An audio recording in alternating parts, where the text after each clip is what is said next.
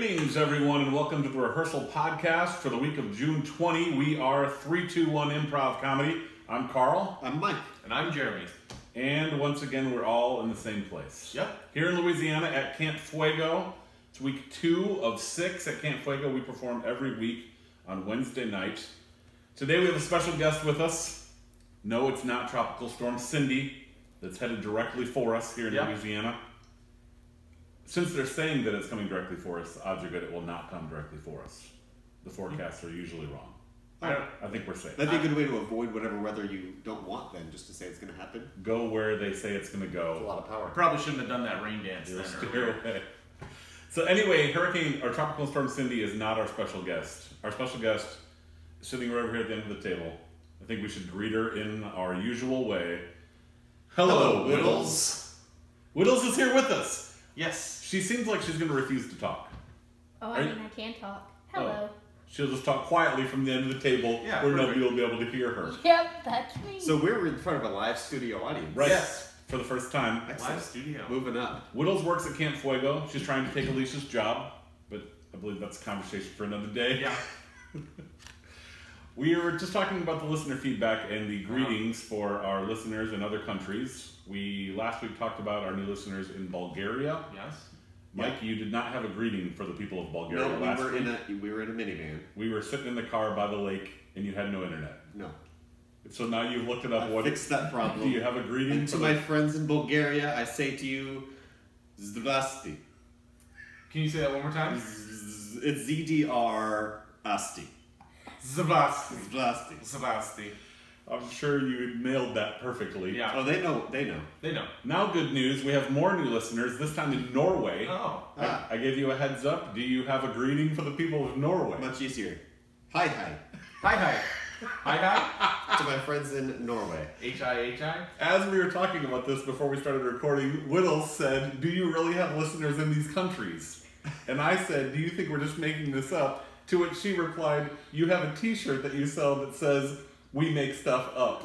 Granted. Yeah. Which is true. She's not wrong. It checks out. Yeah. But it is true that there are listeners in Bulgaria and Norway and like 10 other countries. Yeah. And it's pretty exciting. It's always thanks for listening in. That's always fun. enjoyable to hear from them.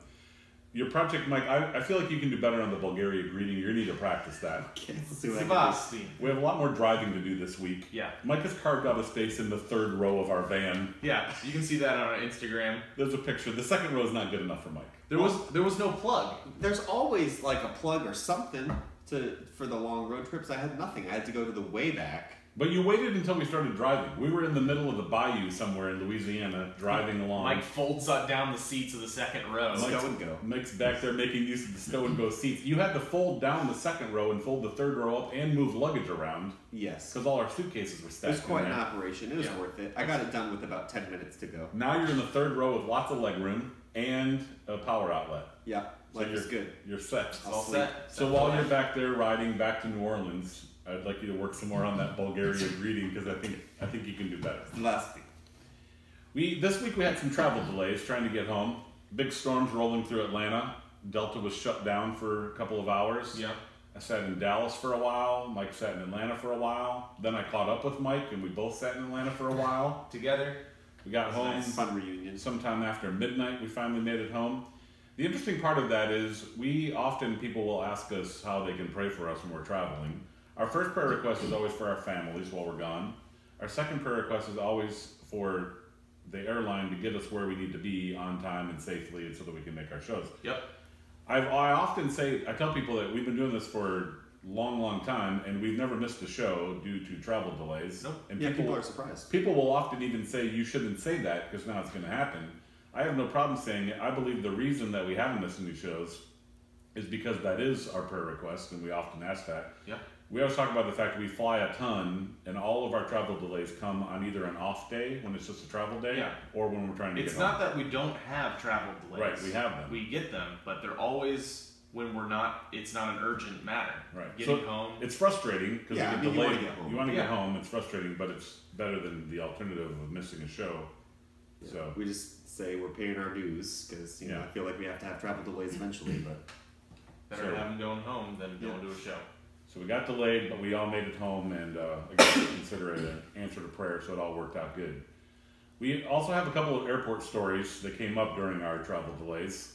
We drove past recently the Shreveport airport, and it reminded us, I believe that's the only airport that any of us have ever walked to catch our flight. I believe so, yeah. I We think checked into a hotel very, very close It was to the really airport, close. and Mike decided in the morning, I'm going to walk to the airport. It was like a half a mile, wasn't it? Even closer, I think. I think it was even closer. It Wow. was very doable. We checked it out the night before to make sure that there was literally a sidewalk from the hotel right to the front door It's of like the they airport. want you to do it. Yeah.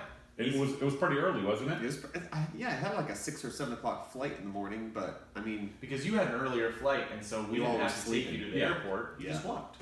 Yeah, It was very handy. because there's no way we were getting up early to help you No, out. absolutely not. nope, I'm on my own. I remember asking you too, why are you walking to the airport? Because I can. Because I can. You don't often get that Nope, chance. now it's a story. Doesn't happen. The other story we were talking about was a Buffalo airport. We were flying into Buffalo. Somebody was coming to pick us up. It was clearly somebody who doesn't spend a lot of time around airports. And she was not aware of the laws and the rules of airports. She pulled up to the curb at the Buffalo International Airport, parked her car, got out, went inside, and sat down to read a book while she waited for us to arrive. Yep. So we're coming down the escalator with our stuff, and we see her there with a little sign. I think 321 improve. I'm like, first of all, how do you misspell improv when you handwrite it? I understand the computer typo. It's one thing when spell check does Yeah. it for you, but handwriting it, you should be able to get it. I think we're who you're looking for here. She's all right, sure. And then we're following her out, and we're expecting to go to the parking garage or something. No, It's like, no. nope. Well, and as we're walking out there, announcing the make of her car. Somebody, whoever's car this is, you need to move it. It's parked illegally. And she's like, "Oh no, that's my car." Oh, We're like, "What are you doing parking at the curb?" She had no idea. The white zone has always been for loading and unloading. Last week, after we recorded the podcast lakeside in our mobile rental car studio, That was nice. we had it was a good time. Yeah. It was stellar. Our live studio audience was a squirrel. Right. That we We've upgraded to Whittles. And a boat. And a boat. There was a boat that drove by. After we recorded in the mobile studio, we headed for the River Crossing Cowboy Church. Oh, that was nice. That's fascinating. It was a good time. Marshall, Texas. We had about less than 24 hours notice for that show. I think we talked about it last week, Yeah. right? They called us up and the day wanted. before, yeah. They had 24 hours to put this event together, and they were impressive. They had after the show, people hung out. They had a homemade cookie bar. People brought in homemade cookies that were amazing. They had a gourmet popcorn bar with Flavors you've never heard of. birthday cake flavor. Baked potato, Yes, or loaded baked potato, rather. buffalo. And ranch, yeah. Buffalo and ranch. It was Parmesan, yeah, garlic. Parmesan garlic. Yes, fantastic. And probably the most impressive was the Italian soda bar. Originally a make-your-own Italian soda bar, but they quickly realized that people like us would mess it up, Yeah, so they we actually would. had somebody there help. Yeah. Designated soda artist. Lots of flavors. It was really good. I think the one that you got, Jeremy, was the best one. We sampled yours. What was your flavor? I made a peach raspberry. Oh, It was yes. It was Good. really good. I went with the blue Hawaiian mixed with raspberry. Oh, It was yeah. pretty good, but the peach raspberry was It was probably quite the best. good. Yeah, apparently you take some 7-Up, you put it in a cup of ice, splash a little cup of creamer, like a coffee creamer in there, and And like a some couple flavor. pumps of flavor. Yeah, It's great. Good to go. it's fantastic. We learned a lot. We were at a cowboy church. There was a rodeo arena right outside the church. Yes. A subject came up for a suggestion. Somebody said mutton busting. Mutton bustin'. Yes. We were not familiar with mutton busting. I don't think there was a G at the end of it. Mutton bustin'. Mutton bustin'. There was an apostrophe there. It makes sense after they explain it, right? Yeah. And mutton, you eat, Sure. if you eat mutton, that's sheep, Lamb, Right? not Right. sheep. Yeah. and mutton busting. So it's like riding a bull, but for kids. It's kid bull riding, but They on ride a a sheep. mutton bustin'. Sounds You know. like a good time. Yeah. We also learned on the stage at the church, they had just typical stage with the background, but there was like a building, the side of the building there with windows and a door. Yeah, at they made the front. stage kind of look like you're on Grandpa's front porch, you Yeah. know, kind of. And but you said you talked to somebody who told you that has a name. Yeah, they call that little building that they have Yeah. up there Grandpa's kitchen. Yeah, it looks like the front porch Yeah. of a nice little farmhouse or something. And apparently that's Grandpa's That was their kitchen. little term. we thought that was fantastic that was there. So for the game radio interview, when usually Mike needs to be heard and not He usually seen, leaves the stage, goes back somewhere behind a curtain or behind something. a curtain, but he was like inches from us. You just stood right. You were right behind us in Grandpa's kitchen That's with, right. with the screen door closed. Opened the right under screen the door, window. and he just was hiding right behind Nobody could see you. Actually felt like I was hiding from a zombie apocalypse or something. I was like hiding in a little woodshed. That was a good time. I like the Cowboy Church. Hopefully, we get to go back and visit That's the great. Great Crossing Cowboy Yeah, Church put in on a Marshall, great Texas. Once again, that was a good time. From there, we headed on to Camp Fuego. Whoop whoop. Whoop whoop. Whoop whoop. Whittles That's You what heard I it. got. You heard it here first. Our live studio. You would think our live studio audience would be more excited, but whoop whoop, I guess, is all we're gonna get. Wow. We showed up for week 1. Jeremy got stumped by the Griffin. I did. It was. I didn't know what to do with it. I believe what happened. Here's my analysis. So Yeah. Mike was acting out a Griffin. For you. So well, he acted out first. Oh, did he do? Was it me first? He did the bald Oh eagle yeah, for you. gave me the eagle. He came over to you to act you're out the bald. lion, right? Ah, 'Cause Griffin, he identifies with it. obviously half lion, half eagle. By the time he got to you, you had forgotten what he had acted out for me. Right. I had moved on. Mike was acting out a lion. I believe it's because you spend a lot of time trying to get yourself in a mode, a frame of mind. Yeah, that's the one. mindset. A It's in your frame of terms, mind something. where you can ignore everything Mike says. It's most of it is useless. A lot of times in the car when we're driving, your goal is to not listen to anything Mike says. I think during the show you zoned out. You weren't listening. I to what accidentally Mike went into that mode. said. Yes. And Serves you right then. Yeah.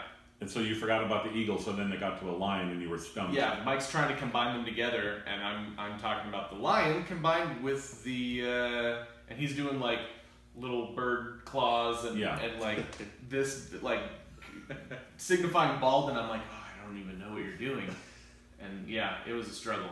A couple of other good suggestions from Camp Fuego week 1. Somebody assigned us a job of octogenarian care. Oh, That's right. Care for the elderly. Mike went strong into the character of the elderly person. I'm old at heart. All of a He sudden, identifies with Yeah. all of a sudden, you were wheeling yourself around in a wheelchair, asking me to feed you your pudding. Or something. Yeah, I'm excited for that day. You want to be the I octogenarian. want the pudding, and I want you to give it to me. yeah. Later in the show, I asked for a job, and somebody said, "You're a nice guy." Oh, thank you. You're So like, that oh, was my job. I'm a professional nice guy. professional nice guy. I was there to encourage, Why help, not? speak. Give high fives. Yeah. Walking down the road.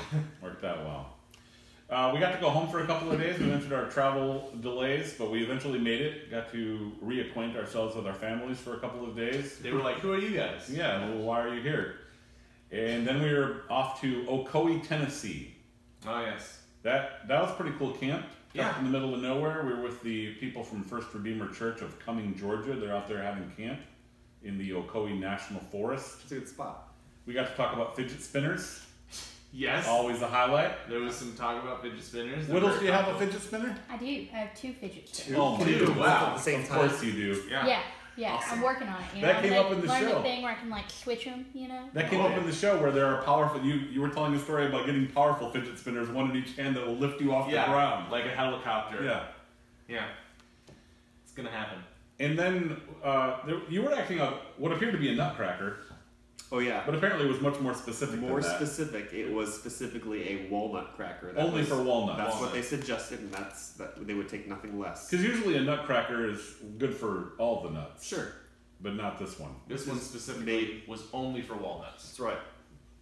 Again, I asked for a job, and somebody said, "Beards are going extinct."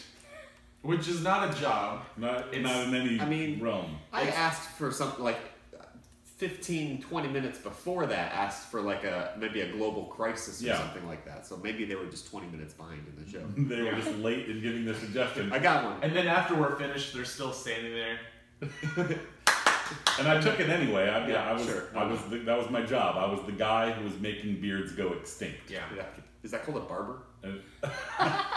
Maybe. Maybe. Yeah. I felt threatened. Very zealous I barber. felt threatened. I was coming after you. Yeah.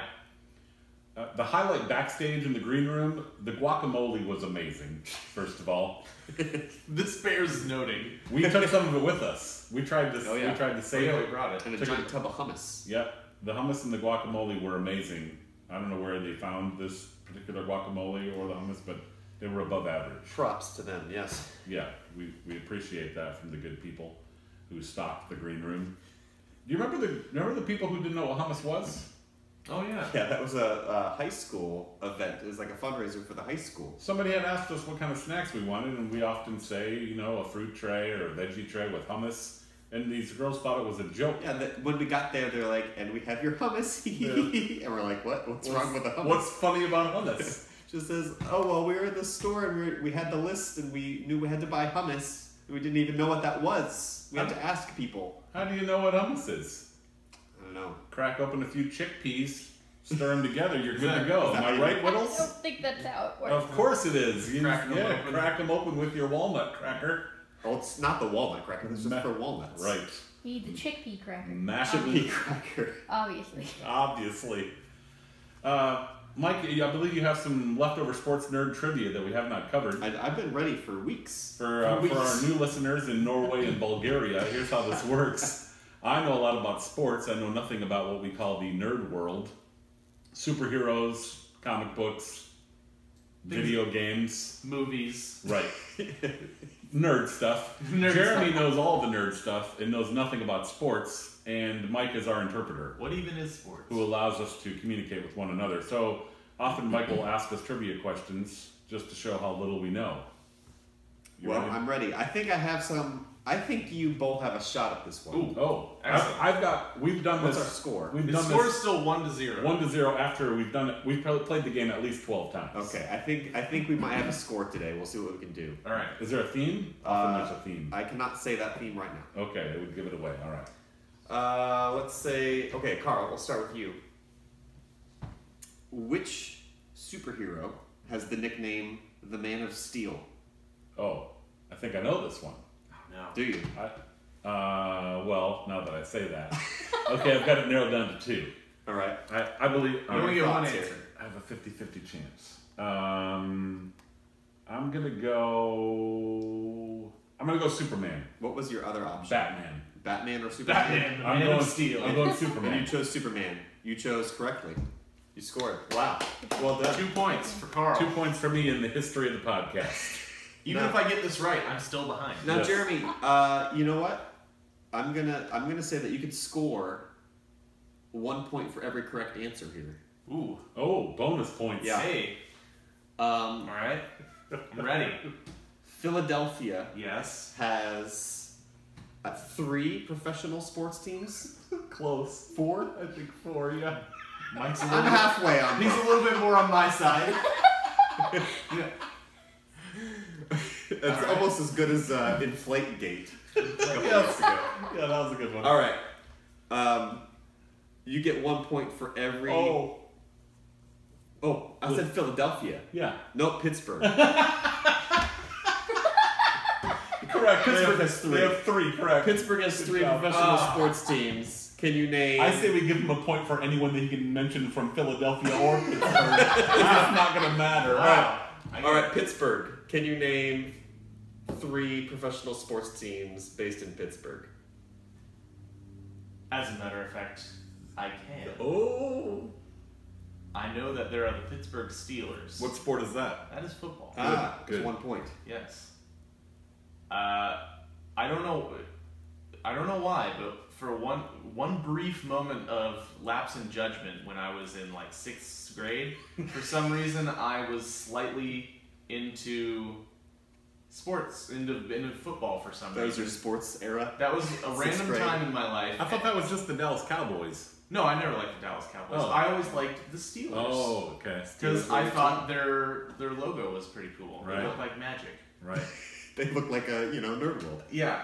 And All right. so As long as you're looking from the correct side of the helmet, because it's not on both sides. right, but I happened to acquaint myself with the Pittsburgh teams. All right. So there's the Pittsburgh Steelers, the Pittsburgh I feel like. Pirates, Oh. and the Pittsburgh Penguins. Oh, he got the Penguins. Wow. For extra credit. The random happenstance of me happening to know all 3 of those teams. Do you know any of the teams from Philadelphia? There's